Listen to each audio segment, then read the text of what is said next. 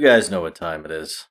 We straight gas and cutting straight to the bricks. I'm on 12 Vicodins smoking on Scooby-Doo dick. Top shelf Zaza. My shooter a crackhead. He looked like Woody Harrelson.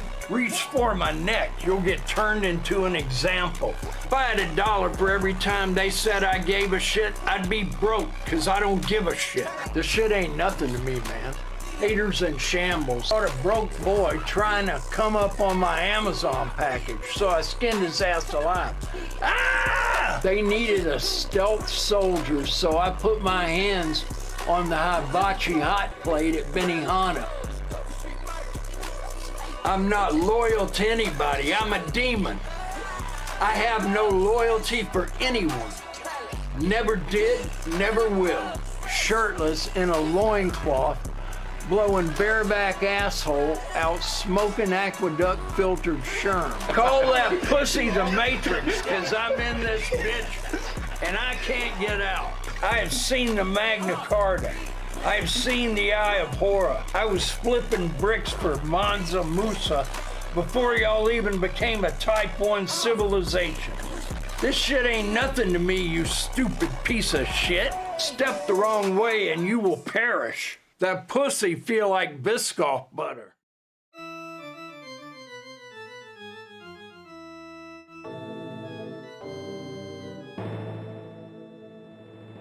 Hey there, party people.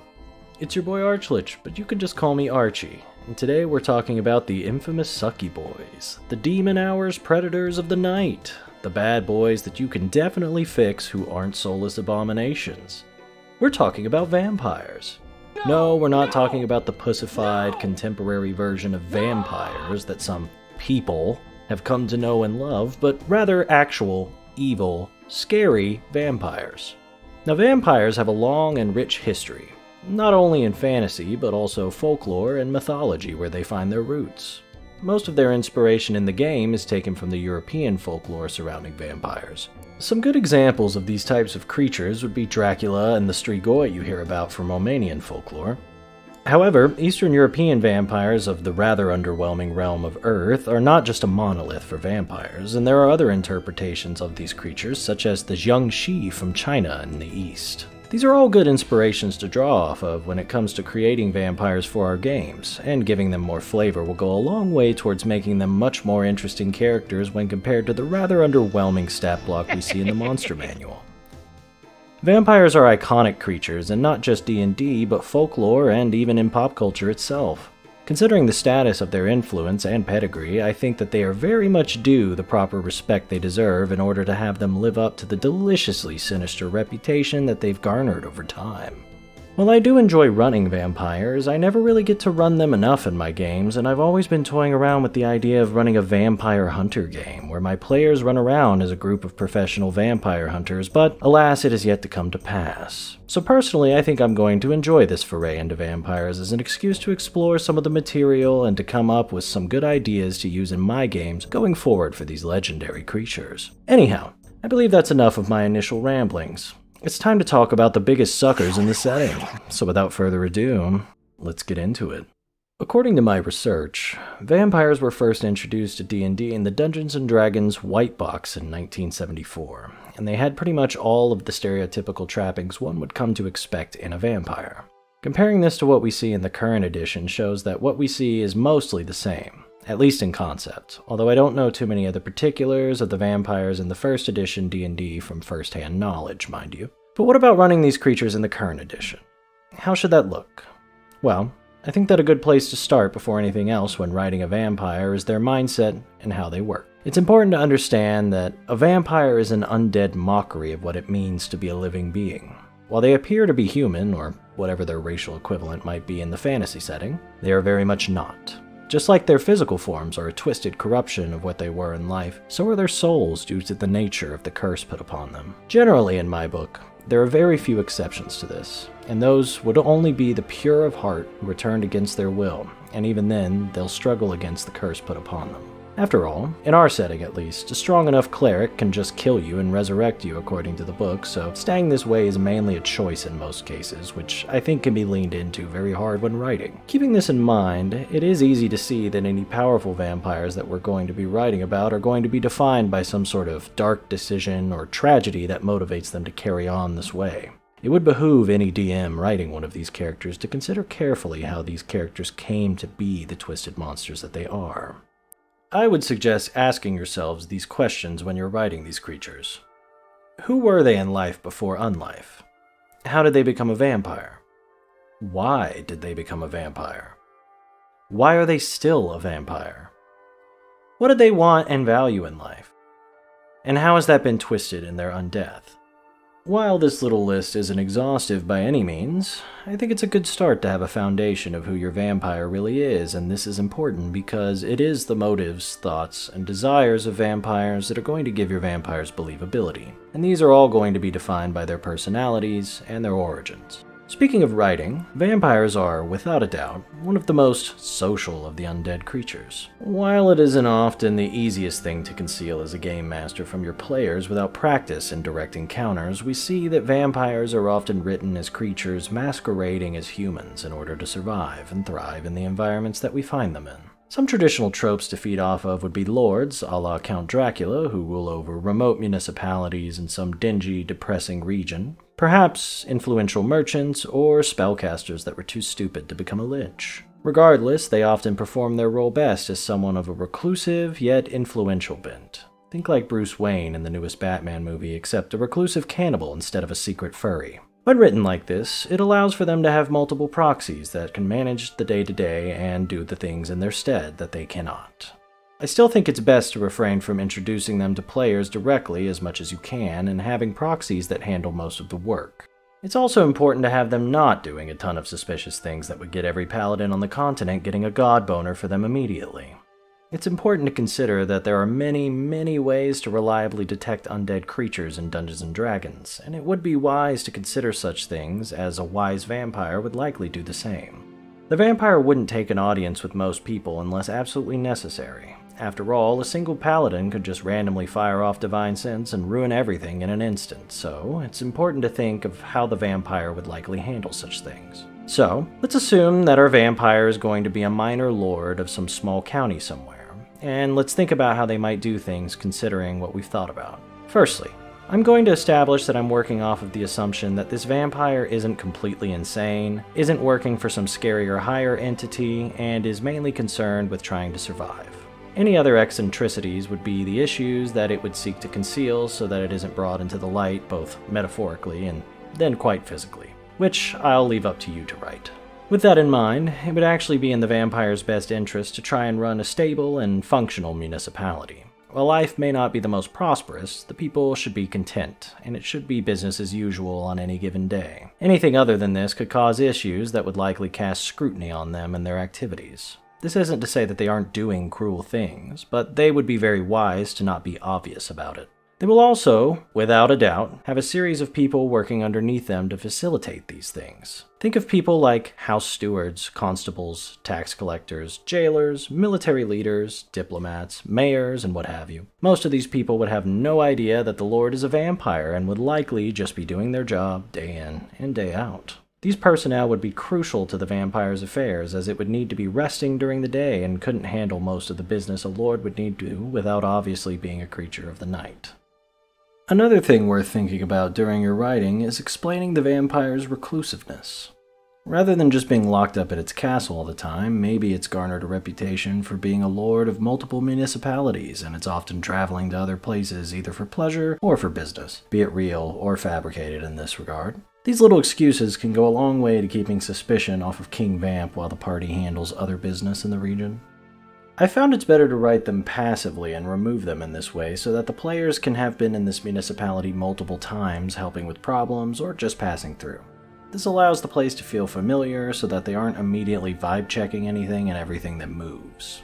Comfort and familiarity is key to keep players off of the trail. There's a couple of different ways that they may get their blood fix.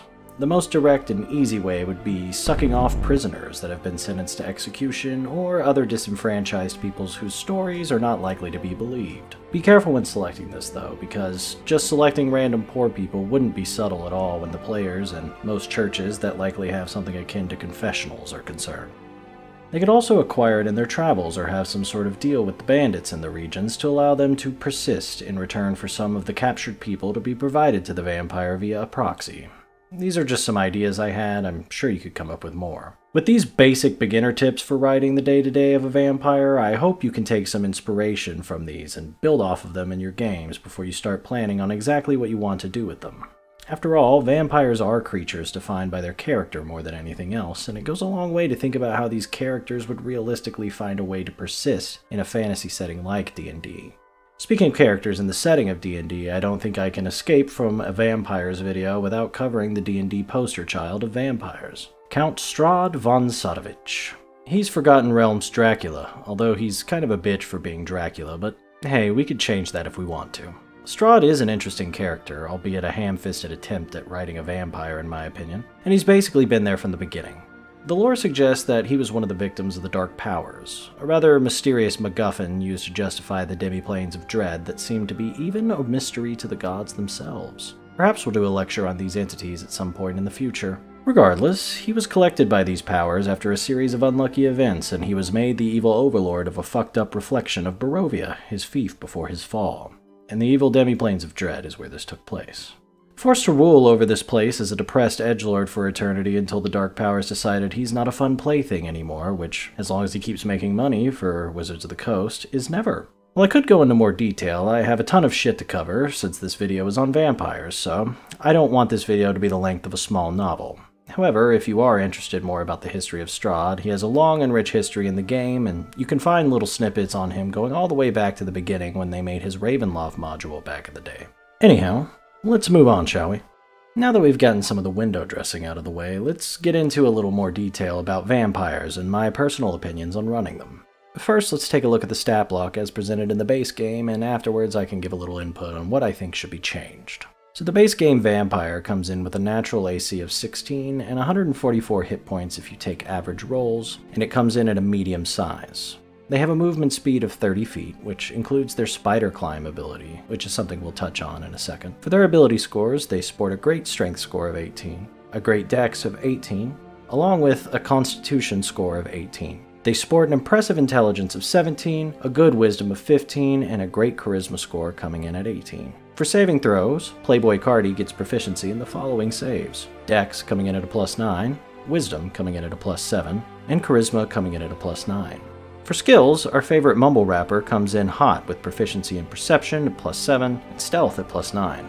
In the base game stat block, our Sentient Vacuum Cleaner will get resistance to necrotic and non-magical bludgeoning, piercing, and slashing damage. This, however, is bullshit, and I will be changing this later. For senses, Blood gets Dark Vision out to 120 feet with a passive perception of 17. It knows all the languages it knew in life, and I would argue the languages it can pick up over time. Base game, it comes in at CR 13, which I think we'll try to keep to, as that would be accurate to the types of people we see besting them in the stories we read. Kind of like Bram Stoker's Dracula. Now let's get into the features. The first feature is Shape Changer. This explains that the vampire is able to change into a cloud of mist or a bat, as long as it isn't in sunlight or running water. The specifics of the rules are listed in the feature, but I don't feel like writing a whole novel for this section, so you can read the specifics for yourself if you don't already know them. The second feature is Legendary Resistance. This is just our vampire getting the 3 legendary resistances common with these types of creatures. The third is Misty Escape. This details how the vampire poofs into a giant fart cloud when it gets its ass kicked instead of falling unconscious like a normal person. When it hits 0 hit points, it turns into a fart cloud and gets 2 hours to reach its resting place before it dies for good. It's immobile until it regains hit points, and after an hour of resting, it can come back. The rules for its mist form can be found in the Shape Changer feature. The fourth is Regeneration. Cardi gets to regain 20 hit points at the start of its turn, if it has at least 1 hit point and isn't in sunlight or running water. This is cancelled if it takes radiant damage or gets holy water thrown on it. The fifth feature is Spider Climb. It's basically Spider-Man shit. He can run on walls and ceilings and stuff like that, kinda like Gareth the Goblin King. 6. This is called Vampire Weaknesses. I'm glad they kept the cool quirk of not being allowed in without being invited. It's harmed by running water, a stake to the heart paralyzes it, and it's hurt by sunlight.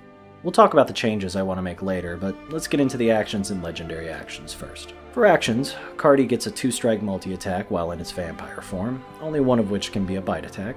For its first attack, our Soulless Abomination gets an unarmed strike that does a longsword's worth of damage, but it does it in bludgeoning damage. It can also choose to forgo this damage to grapple the target of the attack. It's a DC 18 check to escape. For its big attack, we get the infamous Bite. Like the rest of its attacks, this is a +9 to hit, and it does 1d6 + 4 piercing damage, and also 3d6 necrotic damage. Note that the creature has to be grappled, willing, incapacitated, or otherwise restrained for Cardi to be able to bite them. The vampire regains hit points equal to the necrotic damage it does, as well as reducing the hit point maximum of its target. But I would note that I personally do not let them regain those hit points or reduce the max hit points if they do damage to undead, or creatures like Warforged, and other creatures of the like. If our Sanguine Addict gets a little too excited and sucks a little too hard, it kills the target, and they come back as a spawn if they're buried. Next, it has the ability to charm someone as an action. It can target a creature within 30 feet. The save DC is 17, and the target will likely be getting to repeat the save in combat situations quite often. This will be a key ability to keep in mind in both combat and role-playing situations that a vampire will be involved in. The effect only lasts for up to 24 hours, and the target has to be on the same plane of existence. It can be ended, but it has to be ended as a bonus action. Lastly, for our regular actions, the vampire gets a once-a-day ability to summon either 2d4 swarms of bats or rats, or it can summon up to 3d6 wolves if it touches grass like the normies. This takes 1d4 rounds for the gang to pull up, and the crew sticks around for up to 1 hour, as long as the vampire doesn't get his ass kicked, or it tells them to fuck off. This will be useful for just giving our vampire some space if it's getting mobbed. Now let's look at the legendary actions. Our vampire gets 3 legendary actions each round, and it gets 3 different choices for those legendary actions. The first 2 are simple. They both cost 1 legendary action. One is moving, without provoking opportunity attacks, and the other is an unarmed strike. The third one, costing 2 legendary actions, allows it to make a bite attack. Pretty simple. Looking at all this, I think we have a good understanding of the basic stat block here, and with that, we can start building on it to make it a little more impressive and impactful. Firstly, I don't like how easy it is to kill vampires in this edition, so here are the changes I'm going to suggest making. I'm going to start by changing the rules to make it where they can only be killed by the following methods: Power Word Kill or some other similar spells that destroy or capture the soul, cutting their head off and burning the body.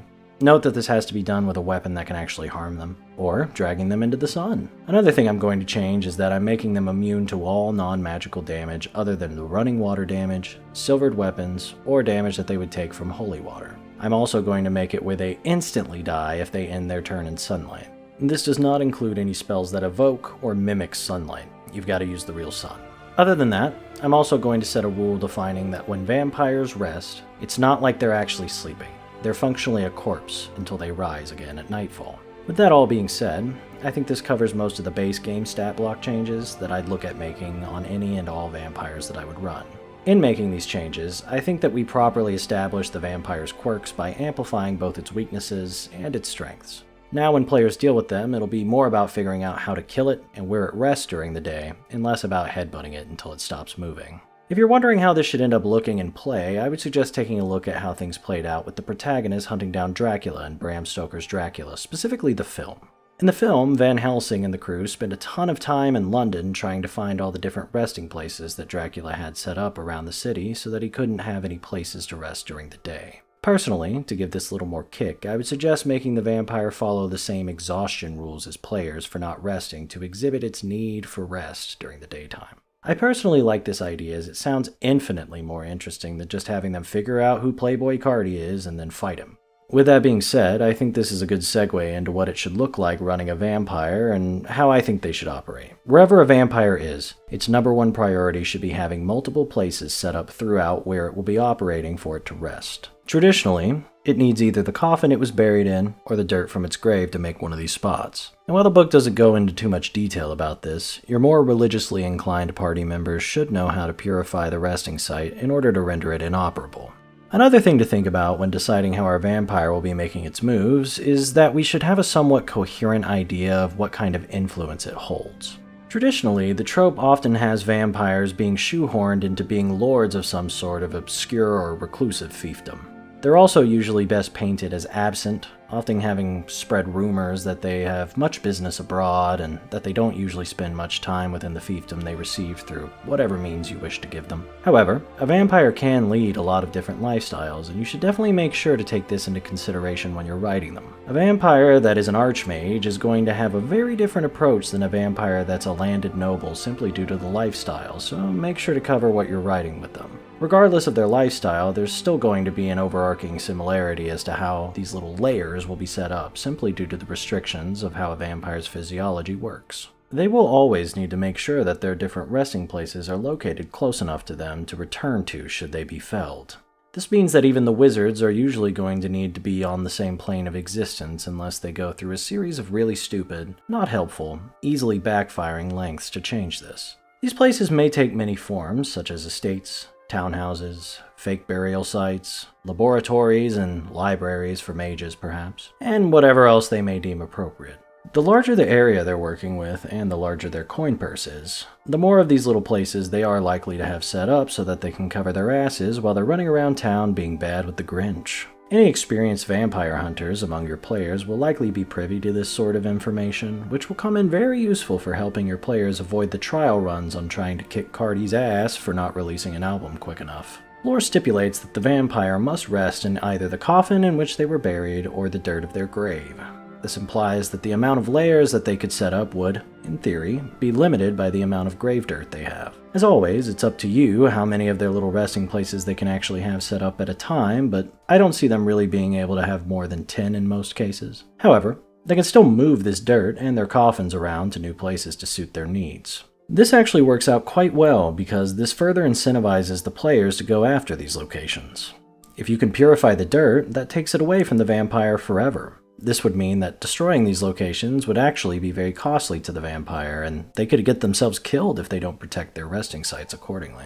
You know, now that I write this, vampires are actually sounding like they could possibly be one of the most fun creatures to go up against merely due to the ingrained cat and mouse game that arises naturally from the traits that they have.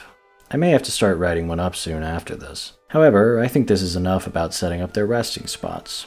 The only other logistical aspect I would have you think about is in terms of how they feed. This is going to be important because it will define the breadcrumbs you'll be leaving for your players, and it's the largest liability of the vampire. There's a lot of different ways that a vampire can use to try and satiate its needs, but regardless of what path it decides to take, it's going to need to leave evidence behind.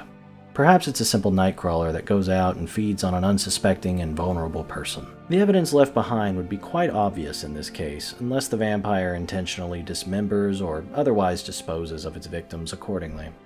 It could also dabble in humanoid trafficking of some kind, which would leave more of an organized trail, likely involving co-conspirators aiding the vampire that the party would be able to eventually trace back to our vampire. Perhaps it has a cult of people it feeds off even. Really, the limit is your imagination.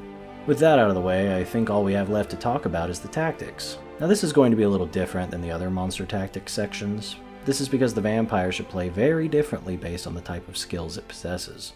Since there can be so many different ways to build these guys, I'm going to be a little general with the profiles. To keep it simple, I'm going to make a caster and a martial version for the vampire.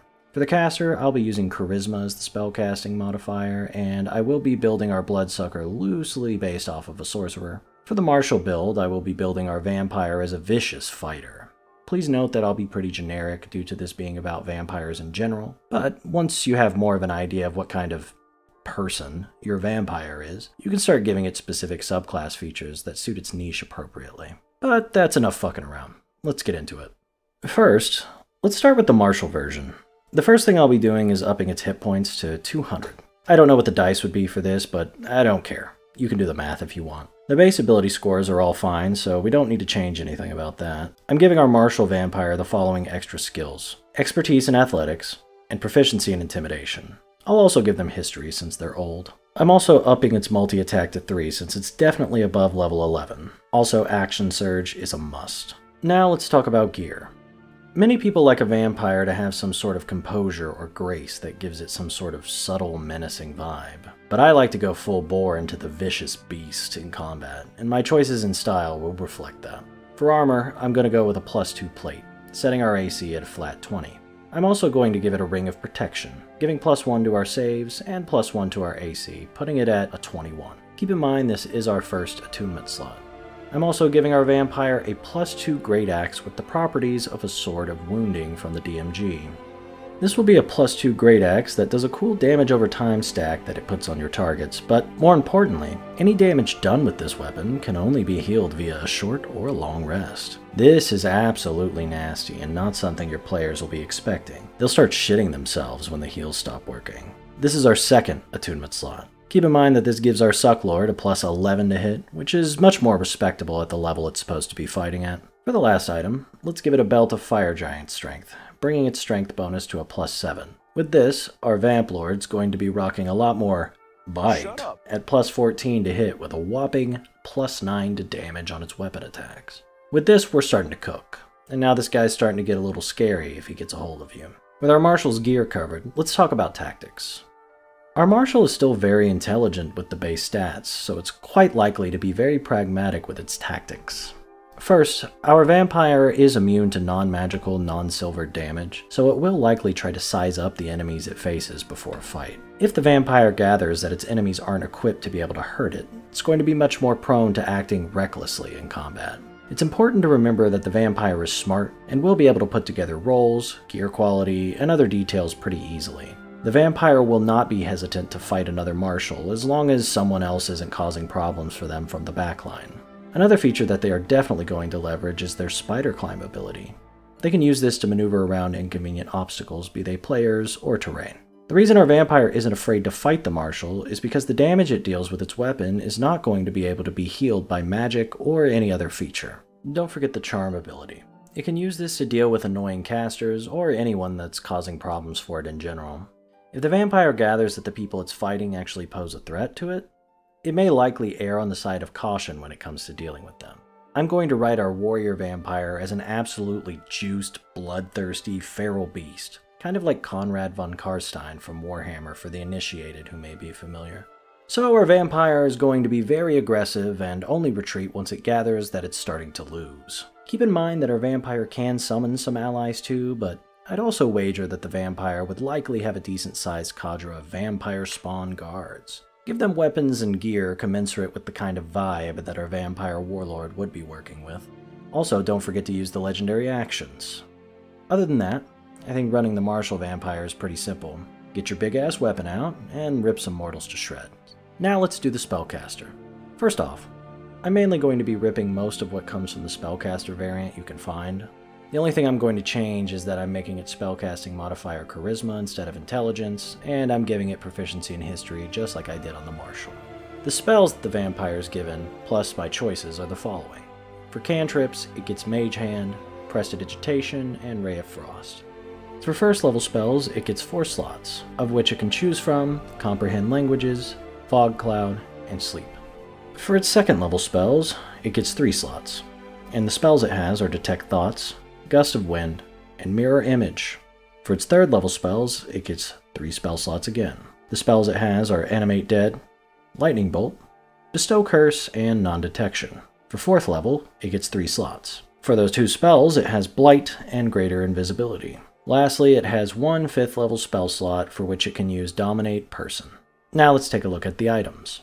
First, let's lean into the whole not wearing armor thing and give our grapefruit enthusiasts some bracers of defense. These will take up our first attunement slot and will up our caster's AC to a crisp 18. Next, let's give it the Cloak of the Bat. This item's partially a meme, but it'll actually prove useful for our caster to kite the players, and it can use the flight to more easily reach ceilings and other hard-to-reach areas that it can cast spells from using its Spider Climb feature. This will be our second attunement slot. Lastly, I'm going to give our vampire a Wand of Web. This will use our last attunement slot, rounding off our magical equipment. Those are all the magical items. Now let's talk about our tactics. The name of the game is kiting, with the spellcaster, and that's going to be borne out by the kit we've given it. The vampire will be using its Cloak of the Bat to fly around to hard-to-reach places from which it can use Spider Climb to stick to and start blasting. Furthermore, the Web Wand will aid in this by allowing the vampire to lock down the athletically challenged nerds of the party as well. This will make the goons that the vampire comes rolling up with much more effective as well, since they'll have advantage on all their attacks against restrained creatures. This vampire will approach combat in a cold and calculating way, preferring to pick the party apart rather than tearing them limb from limb like the Marshal. Its order of priority should be rather simple. Try to charm the marshals coming at you if they're getting uncomfortably close, and use ads for this if that doesn't work. As long as they aren't getting swamped, they're going to prioritize getting casters off the board, with an order of importance following something along the lines of clerics first, wizards and sorcerers second, rangers, then druids, then everyone else. And the reason I say rangers is simply because rangers will probably be shooting a magical bow at them. Do not forget the utility spells. It can throw out a dominate monster on a marshal going sicko mode. It is always going to be casting mirror image if it isn't up. And it can use greater invisibility to allow it to be even more annoying while it's hurling spells at our unfortunate players. The last thing to consider is that it's going to have goons just like the martial vampire, and these will be more important for the caster than they will be for the marshal. Use them to good effect to bog down marshals, or to gang up on people that failed their saves against the web wand. Then you'll be finding that they might even carry the fight. Well, that was a lot of writing. But with that, I think that covers most of what I would like to talk about during our initial, but hopefully informative foray into vampires. As always, I would like to thank all of my co-conspirators and acolytes graciously furthering the cause of evil through their contributions to the Evil Defense Fund. You help make this work possible, and together we can work to make the world just a little bit worse for everyone in it. And to you all, thank you for attending this lecture. I hope you found the information held therein useful. Vampires are vindictive and scheming creatures, and any necromancer can expect to have at least a few of them as rivals along your journey to achieve your immortality. As usual, make sure to guard this information, as I do not wish for some of my more sanguine-inclined colleagues to gather that I've been meddling in their affairs. However, I believe it's time we brought things to a close for this lecture. So until next we meet, this has been your boy Archlich, and remember to never underestimate a vampire.